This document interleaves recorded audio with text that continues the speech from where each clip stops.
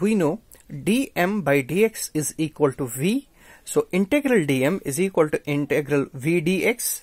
Again, at the free end, the value of bending moment is 0. So at this point, let the bending moment value be m. So we are writing integral 0 to m. The value of the limit of integration for x goes to integral 0 to x. So we write m is equal to v integral. V is equal to minus 40x. So it's minus 40x dx. Perform this integration.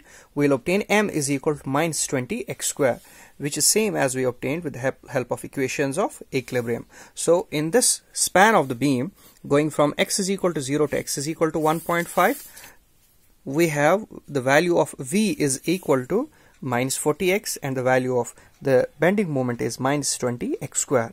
So for the span of the beam going from x is equal to 0 to x is equal to 1.5, let's plot the values of shear force and the bending moment. See, first of all, let's plot the value of the shear force. So as x is equal to 0, the value of shear force is 0. At x is equal to 1.5, the value of shear force will be minus 40 into 1.5. That's equal to minus 60. This being the linear equation, so the graph will be a straight line varying from 0 to minus 60.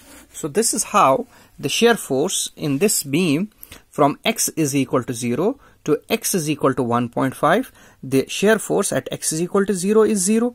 The shear force value at x is equal to 1.5 is minus 60. The shear force follows the linear relationship. It is a linear function of x. So essentially, the graph between x is equal to 0 and x is equal to 1.5 will essentially be a straight line. So this is the shear force diagram from x is equal to 0 to x is equal to 1.5. Now we have let's plot the value of the bending moment. Let's plot the bending moment diagram. For x is equal to 0, the value of bending moment is 0. For x is equal to 1.5, the value of bending moment will come out equal minus 20 into 1.5 whole square. That's 1.5 into 1.5 into minus 20. That is equal to minus 45. So at x is equal to 1.5, the value of bending moment is minus 45. At x is equal to 0, the value of bending moment is 0.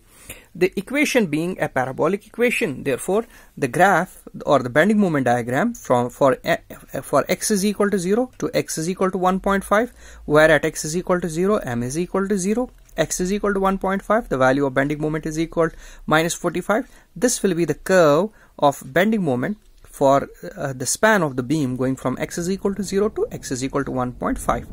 So this portion represents the shear force for x is equal to 0 to x is equal to 1.5, and this presents the bending moment diagram for x is equal to 0 to x is equal to 1.5.